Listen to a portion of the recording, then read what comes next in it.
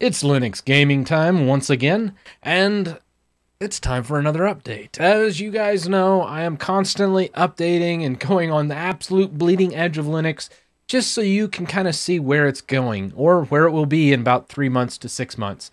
And God, every time I cover this topic, it's about once every month or two.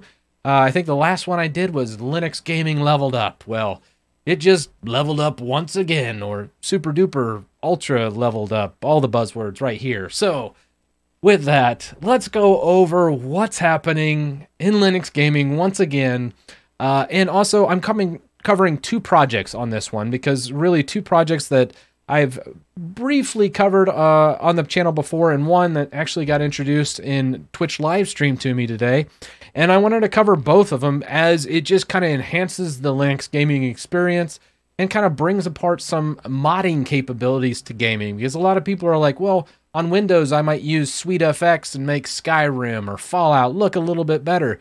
You really can't do that on Linux. And to you, sir, I say, not anymore. Because guess what? You can do that. So let's cover that project. And then also I want to cover Glorious Eggroll. I've talked about him a couple times on the channel, but I wanted to do a deeper dive in this video and kind of cover his project, his passion project, and really kind of help him out, because I think he needs a little love from the community, and I wanted to kind of point out his contributions, because without him, I think a lot of Linux gaming wouldn't be as far as it is, and it's really amazing, and I'm constantly using his versions of stuff, and I'm a proud Patreon of his, as I really love a lot of his works. So with all that said, let's get into some Linux gaming and two awesome projects that we're going to go over. The SweetFX alternative in Linux, and then also Glorious Eggroll kind of leveling up Proton. So if you're a Steam user out there, man, you want to watch this, because Glorious Eggroll just does a fantastic job in these releases. So let's get into it.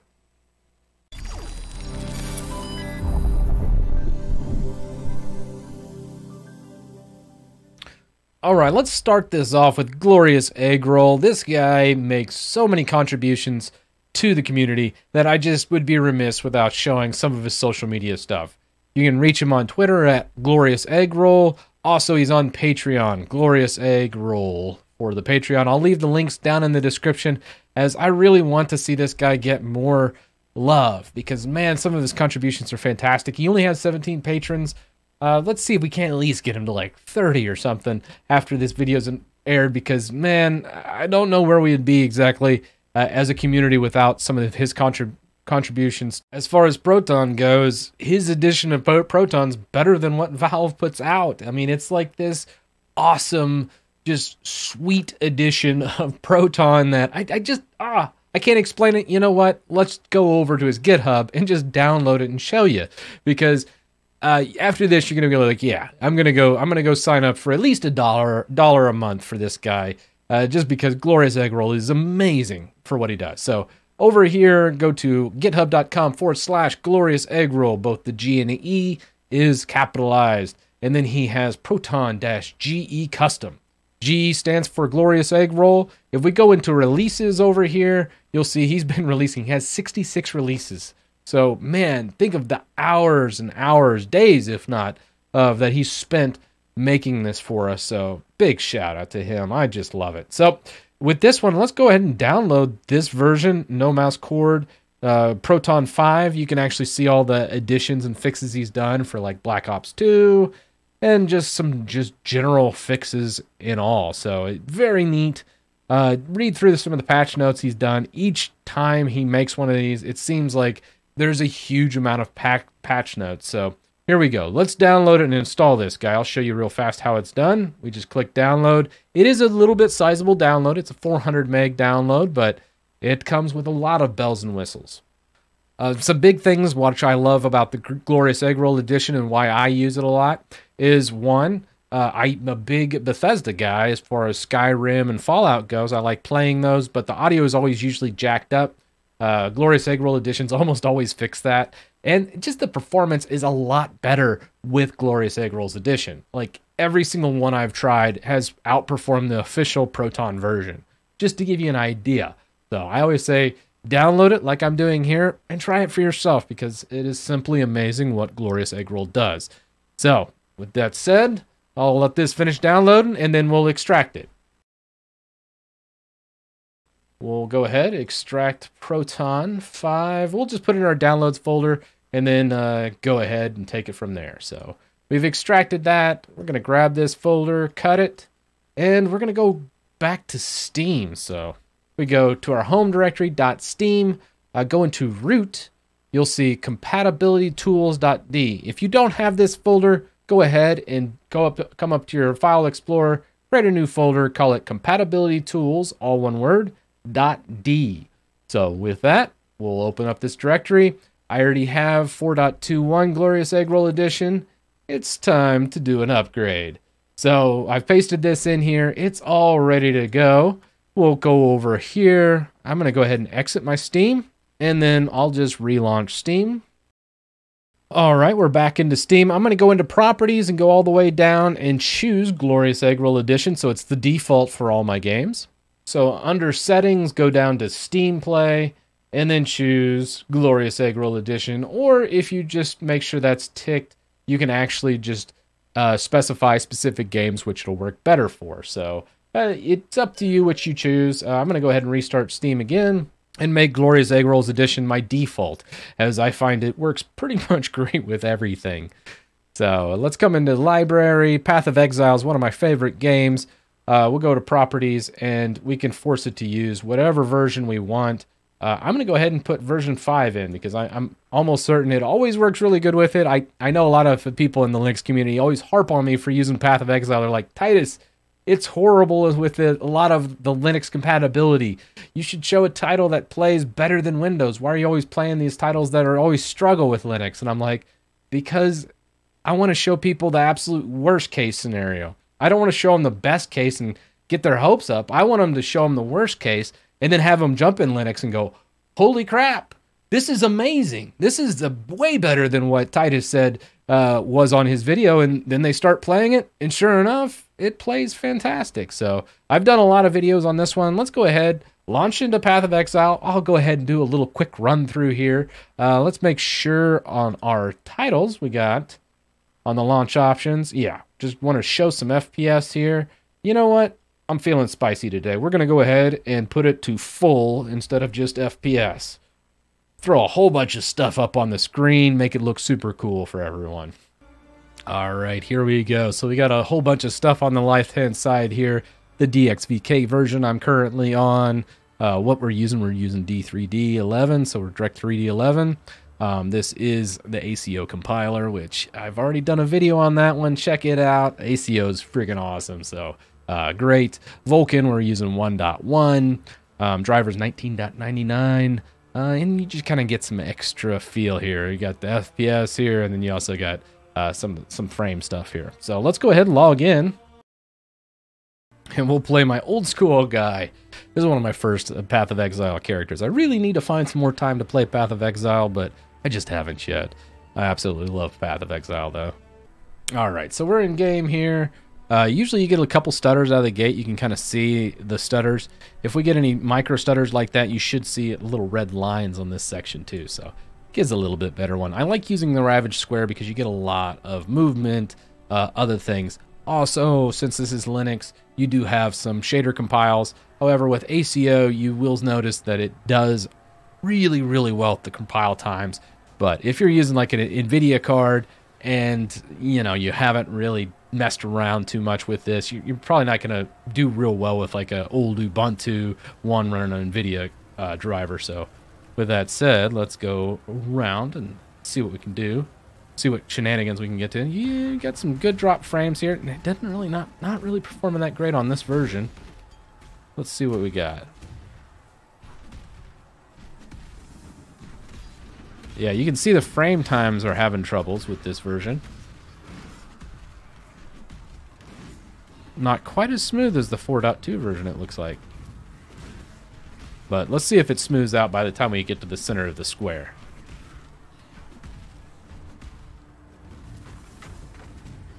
And a little lag there. You saw the little red peak. Oh, good peak there.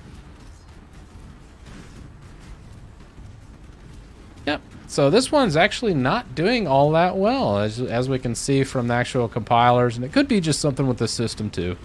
But usually, I think the last one I did a little bit better, but it's getting close. It's playable nonetheless. Ooh, look at that. So all those red lines, I don't really like that. Let's quit out. Let's go to 4.21 just to see what we get. Just to give a comparison between 5.0, which is just, it's a release candidate or just came out of release candidate, so it's brand new. I know he's still kind of working on that one. Let's see what this one gives us. All right, logging back in. So be looking for these red lines, as usually that means like a drop frame. All right, we're in game. And over to the Ravaged Square we'll go. We'll see what we get. All right, here we go. See, this is also the interesting thing about wine, too. Not every edition of wine is created equal. I can tell you already it's a smoother experience. You can see it on the actual graph there as we were dropping a ton of frames before we even hit the square before. So, oh, it's so cool. I love seeing performance tests as kind of just gives a good feeling for everyone. Let's see if we can't find that one guy where we engaged and we dropped a ton of frames last time. Let's see. Let's see if we can't find that guy. Where is he? Oh, there he is. No. The boss, but not the one I think we hit last time. Alright, well, I've kind of gone through this whole main square as it settled in after about 30 seconds. I literally got no drop frames on 4.21, but just for complete sake, let's go ahead, drop this down to the official Proton version, just so you can see what Glorious Eggroll has done based on like the original one. Now, right now, I think the official Proton's 4.11, and we were running 4.21, pretty much that perfect frame where you saw almost no drop frames. Now, let's see what 4.11 does. Now, this is still using the ACO, and I still have some other optimizations on here, but so great. All right, here we go. It's going to be 4.11. Let's see what we get. This is the non-Glorious Eggroll version. So this is the official one from Steam. All right, so let's go ahead, head on to the Ravaged Square, dropping some frames here in the beginning, but we ran into that on every single test. Let's see how it looks while we get to the square and see how many drop frames we get. All right, starting out, a couple drop frames. Drop frame. Lots and lots and lots of drop frames. Oh my god, this is not playable. Alright, let's see. It usually smooths out a little bit. This is the official one, so this is not the Glorious Eggroll product, so it's not quite as good. And I'm going to try and point out any drop frames I run into. There's a drop frame. Alright, we're to the square. Usually when we get to the center here, we might run into some more when we get a little more traffic. Couple drop frames there during the battle. Usually that was like the first time I used my ability, so there's another drop frame. Another drop frame. And I think this is pretty much, it seems like, yeah, there's some drop frames in here too. Alright, so it's pretty much smoothed out. I would say this is definitely the worst performer, as to be expected. It is Proton 4.11, so it's like living 6 months to a year in the past, but this is what most people use. So I wanted to give like, hey, the stock experience, what most people can grow to expect. And then I wanted to give the best experience, which is 4.21. This is the proven one that Glorious Eggroll has really kind of worked out. And then 5.0 is kind of like the new hotness. For certain games, that one will work a little bit better. Like let's say you're running Grand Theft Auto 5, I think 5.0 will perform a little bit better than 4.21, but you kind of tinker with both. I like to have both installed. As you saw, you know, a lot of people are like, oh, why didn't you install 4.21? Certain games, it responds better depending on the version. But needless to say, I wanted to at least give kind of an overview of what to expect. All right, on to the next project here at vkBasalt. I'm probably saying that wrong, but whatever. Vulkan post-processing layer is what it is. Just think of SweetFX, but for Linux. That's what vkBasalt is. Let me show you how to install that real fast. We just go down to releases, just go to the latest release. .3 is right now, so it's not even hit a 1.0 release yet, but I just kind of want to show you guys what's happening. You can use this with pretty much any release. You do need Vulkan 1.1. As I was playing Path of Exile, you probably saw that we are on 1.1, so we can use this one. Just simply download the zip file, go ahead and extract vkBasalt. I already did that, and then you kind of have this folder. So let's install this in your system. So this is pretty simple, pretty straightforward. All you need to do is go into your downloads, the extracted folder, vkBasalt, and then just make install. You don't need to run it as sudo or anything. It's pretty much all there, ready to go. And then you can configure this by this config file right here. So let's just gedit and edit this config file. At the very beginning, the effects. This is actually, by default, set to just CAS. We want to make sure to add this line, CMAA:CAS. This will give us a little bit more. So as you see the example here, that's all we did was just expand that so we can get the enhanced subpixel morphological anti-aliasing enabled. Man, that's a mouthful, but man, it sounds super cool. I think we should try this out and then jump back into game. So how do we enable this post-processing effects for our games? That's what we want to know. So let's go ahead and jump back over here. But usage, all we have to do is enable vkBasalt and then the game, or you can do it if you're doing it through Lutris. You can just go add, and then under the environmental variables, put enable vkBasalt, key equals 1 under value.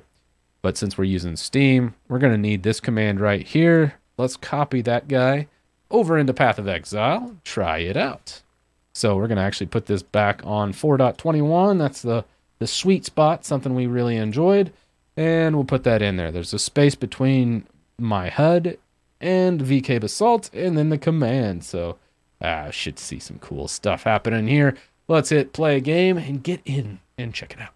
Let's see if you see any of the post-processing differences between the two. All right, we're in game. I can already kind of tell a little bit as far as the actual textures. You can kind of see it's just a little smoother. Look at those effects. Just a little more crisp, a little bit more going on with the post-processing. It's subtle, but man, just that subtle difference, man. Oh, it's so cool. I dig it. I dig the little SweetFX style look here we now have in Linux. I mean, most people just don't even realize and go, oh, you can't mod Linux. You can't do things like you do in Windows. And well, that's just simply not true. All right, we got one drop frame. I'm still in drop frame mode, but let's get to the square real fast just so you can kind of see. Man, God, that looks cool. That just looks cool. I don't care who you are.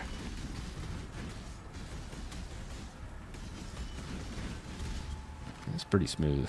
That is pretty darn smooth. And this is a game that's really not optimized. I really should show a different game, but I don't care. I like playing the games that no one likes to play on Linux. Alright, well, I don't want to just sit here and play Path of Exile the whole time. I just kind of wanted to show you guys how awesome it's become. God, it's so cool. So that is the new next level of Linux gaming. I absolutely love that we have all these people coming into the Linux gaming community, or maybe it's always been there and I just didn't know about them. Flightless Mango has a YouTube channel. Again, check him out, as he has fantastic benchmarks, things that I simply have never done, nor I don't think I can do, not without putting a substantial amount of time commitment in. So check out his if you're interested in those Linux versus Windows benchmarks and those types of things. So with that all said, let me know your thoughts down in the comments section below, and I will see you in the next video.